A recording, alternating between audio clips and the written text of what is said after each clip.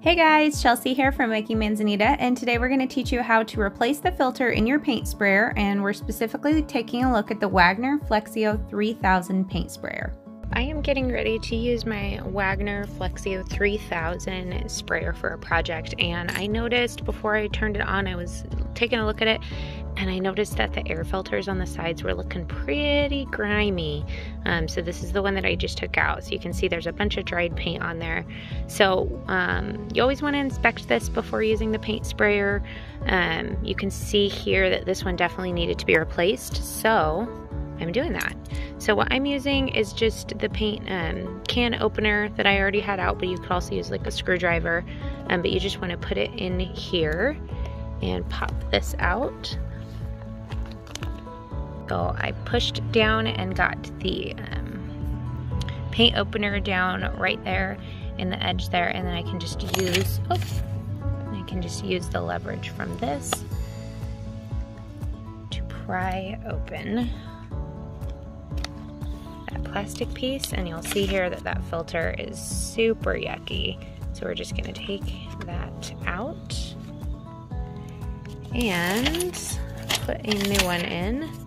And when you got your sprayer, you should have a pair of extra filters in there, but you can always buy these separately if we've already used the extra. So you'll see here that the filter is quite a bit bigger than the opening, so you just want to tuck it around inside here so it's nice and snug, and just try to get it as flat as you can.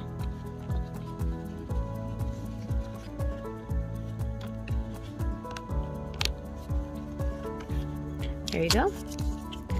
And I'm just gonna get off any extra dried paint on this plastic piece here. Try to get it as clean as I can.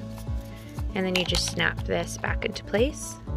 You should be able to just do that with your hand and you'll hear it snap. There you go.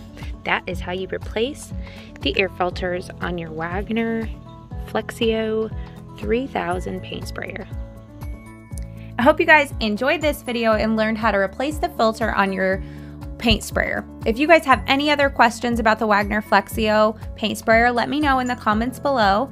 And if you want to learn a little bit more about how to use that paint sprayer, be sure to check out this video here where we walked through the steps on how to use it for wood stain. I hope you guys enjoyed this video, and again, if you did, push that thumbs up button and subscribe to our channel. We release tons of DIY and renovating videos, so I hope you guys will stick around and have a great rest of your day.